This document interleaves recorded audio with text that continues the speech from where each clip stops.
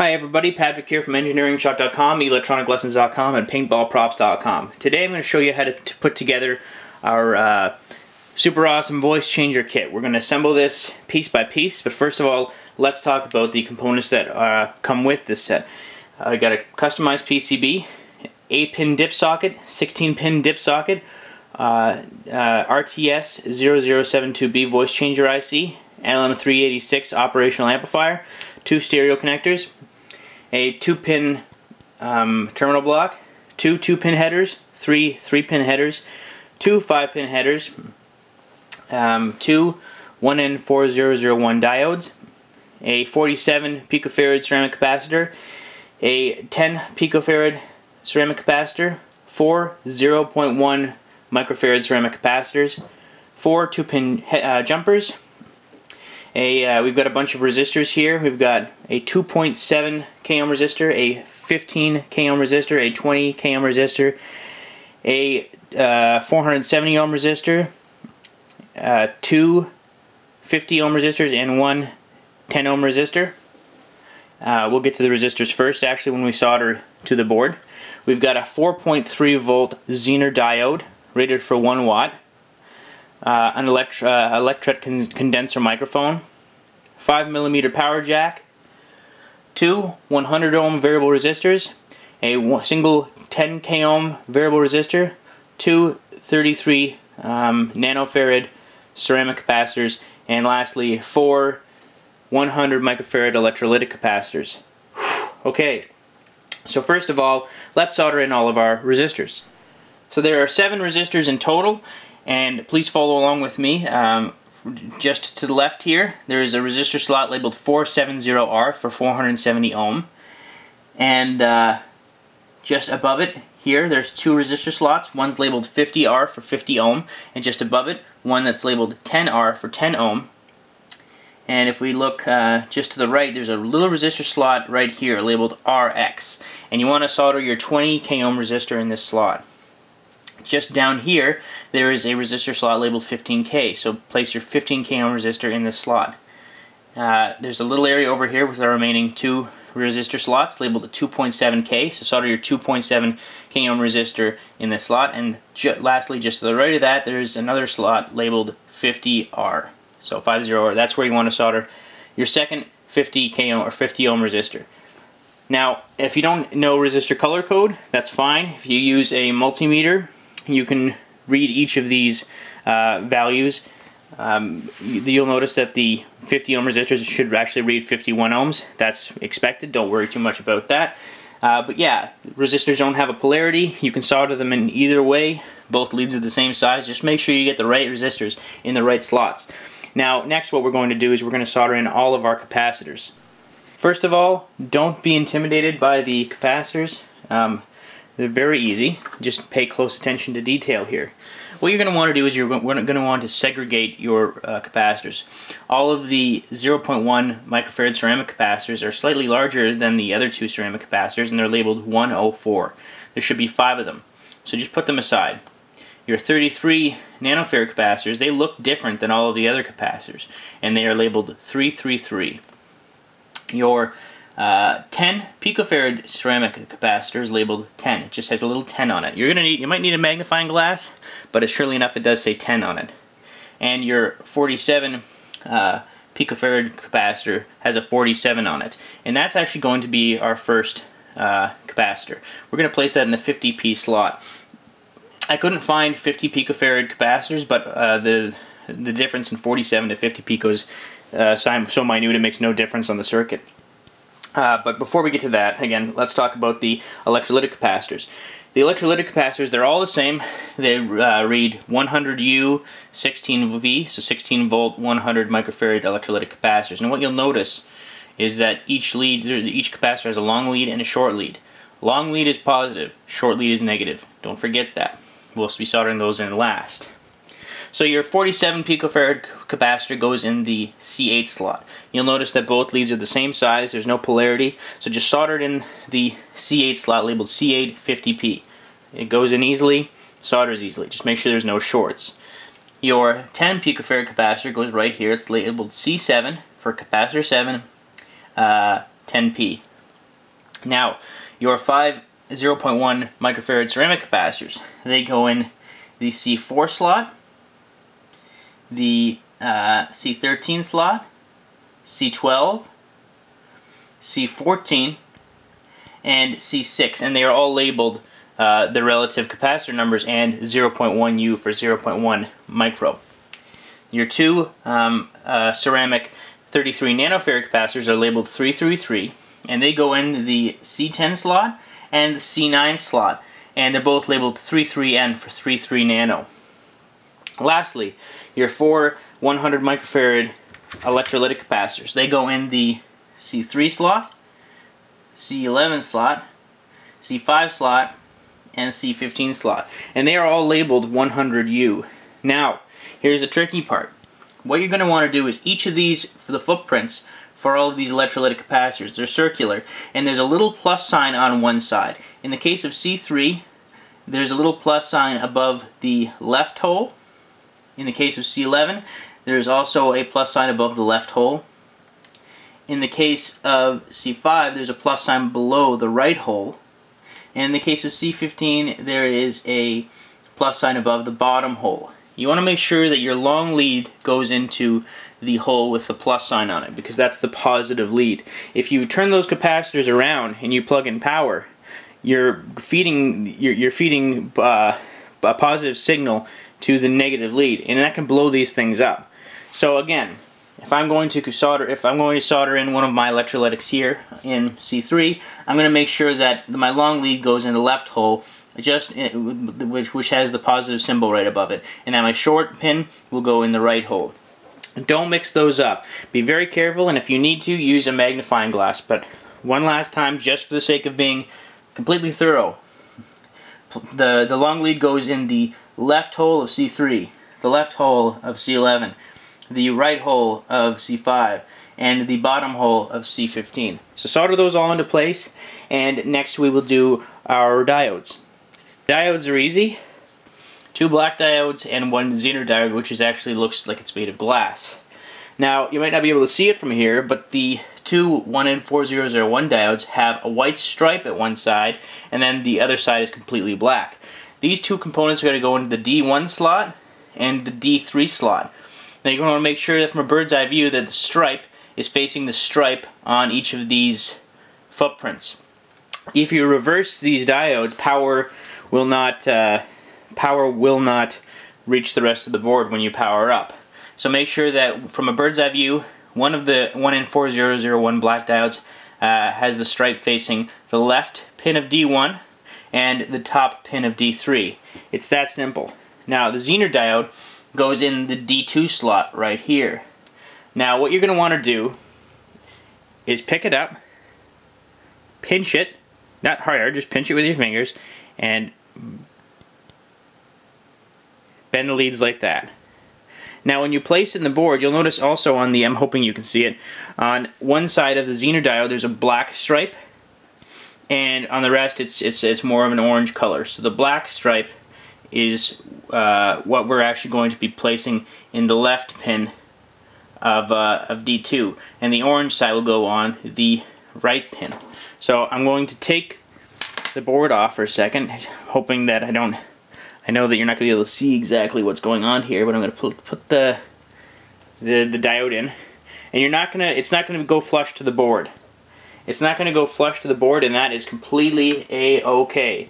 You can have it so that it's even a couple millimeters above the board, like so. Now, if you can see, the black stripe's facing left, orange side is facing right. So solder all of those diodes into place, and next we will do our dip sockets and our variable resistors. Okay, another easy step. Let's talk about the sockets first. What you'll notice on the board are the two socket footprints. And what you'll also notice is that there's a little notch in the footprint right here on both of the socket footprints. On the sockets themselves, you'll see a little notch on the left-hand side. Make sure that you just line them up with the notches facing left from this perspective, pop them in the board, And that notch is going to be used for a reference point when we put our chips into the sockets.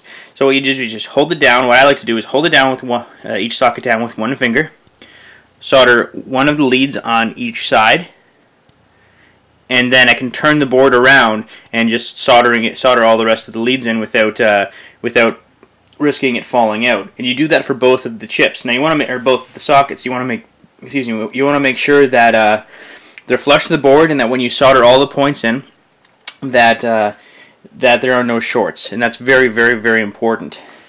So once you've done that, we've got 3 variable resistors, and they go into these 3 slots right here, right here, right here. They're labeled FRQ for frequency, INVOL for input volume, and VOL right here. Now they all have their own indicators as to what value variable resistor is placed into that slot. The FRQ variable resistor is labeled 10K, and we only have one 10K ohm variable resistor. Now when you get your variable resistors, look at the top. It will either say 101, which is 100 ohm, or 103, which is 10K ohm. So the resistor that says 103, place it into the FRQ slot. It'll take some you'll have to make sure that the leads all line up. I'm not going to do it here, but just it only fits in one way. And make sure that your other 2 10K ohm resistors, your 101 variable resistors, go in these 2 slots right here. So solder those all into place, and you'll see it in the video in just a second of how it's supposed to look. Next, we're going to do all of our headers. Okay, so this can be really, really easy or tricky. I'm going to show you some ways to make this easier for you. You've got two pin headers, and the first one goes in the M plus, M minus slot right here, and the second one goes into the SPK slot right here. What I like to do is place the header in from the top, like that, and I'll use my nail to hold it down in place. I turn the board around, and I dab a little bit of solder on each of the 2 pads. Once they're both, once the solder's cooled, then I turn the board around and I properly resolder each of the leads so that it doesn't fall out, because dabbing a little solder onto the pins will hold it into place, but it won't be a good solder joint. You want to make sure that once it's cooled and you know it's not going to fall out, you turn the board around and you resolder each of the leads so that you get good solder joints. So do that for both of those two pin headers. Same goes for the 3 pin headers, which go in the mic/SPK slot, the on/X slot right here, and the EX/SP slot right here. Solder those into place. Now here's a neat trick for the 2 5-pin headers. And I'm just going to do this actually right in front of you. What I'll do is I'll place them both in from the top of the board, and I'll take one. You can actually use more than one if you'd like, but one is all that's necessary. One of the 2-pin jumpers. And I'll short the middle 2 pins. And basically all I need to do now is hold it down with one finger and solder 1 pin on each side, and then it will be held into place, and then I can turn the board around and solder the rest of the pins and reflow the 2 solder joints from the beginning. So that makes it look nice and neat. So solder those all into place, and next we will be doing our terminal block, our 5mm jack, and our microphone. So the terminal block and the 5mm jack, very easy. You'll notice on the terminal block that there is a terminal side, and if you turn it around, just plastic. So you want to make sure that the terminal side is facing outside the board, toward you from this perspective. If you turn it around, you're obviously not going to be able to wire in your power lines. Now, because this board has 2 power options, you can either use the 5mm jack or the terminal block, or both if you want to have a battery backup, because there are 2 diodes in there that allow for a battery backup. It won't matter too much, but you want to make sure that your 2 terminals are facing outside the board. I have in the past, once in a blue moon, you can be careless and solder it in the wrong way, and it's not a fun component to desolder and bring out of the board.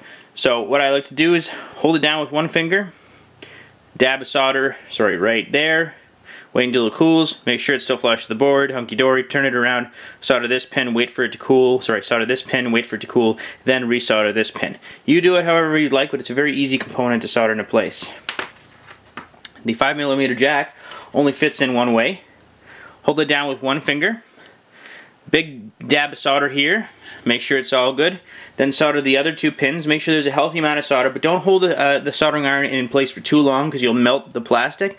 Be very careful, but make sure that it might even take you a few rounds. Just add a little bit of solder here, then here, then here, then here, then here, then here, until all the gaps are filled. You don't even have to fill all the gaps as long as the actual leads from the 5mm jack are touching the pads on the board. But to make it look nice, you can make it so all of the gaps are filled. But yeah, never keep your soldering iron on it for too long or else you'll melt the plastic and therefore the integrity of the component. So, back to the board. Now, arguably the most challenging component, I'm going to be soldering in a different microphone after this step in the video because I need to keep this microphone for kitting. But, so just so you're warned, you'll see on the footprint, the little microphone area here, there's a plus sign above the top hole. Now, on the bottom of the board, it's not as easy as just popping it in. This was designed for many different microphones. These are the ones that I'm using for this specific kit. You'll notice you'll have to look very closely at the microphone itself. But you'll notice the one side has 3 traces branching out to the side of the component. That's your negative side. So this lead right here, that's branching out to the shell of the microphone, is your negative, and the other pin is your positive.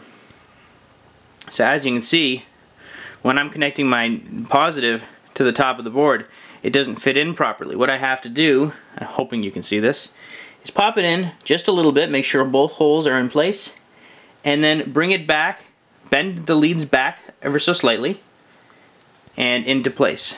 So there's a little bit of spring on it.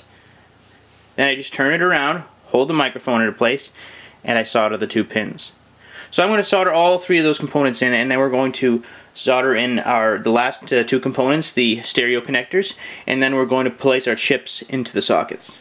These stereo connectors are very easy. They've got 4 pins in the back and 1 in the front. And what you'll notice is on the 2 stereo connector footprints, there's 1 in the front and 4 in the back. So what you have to do is just carefully, and I mean carefully, I'm going to take this off the screen for just 1 second.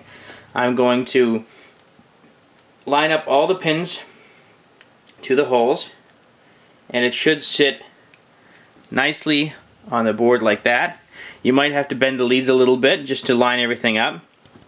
And just to test to ensure that you haven't bent any of the leads, just take a flathead screwdriver and make sure that each of the 5 holes actually has the lead protruding through it.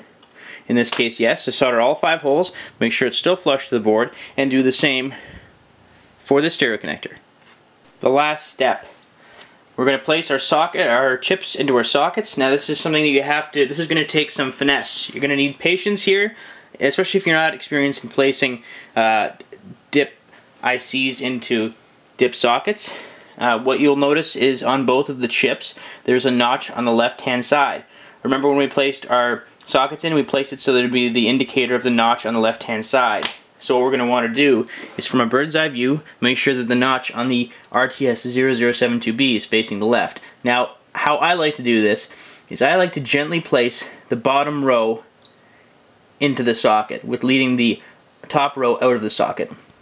Then I like to just make sure that all the leads are actually in the bottom.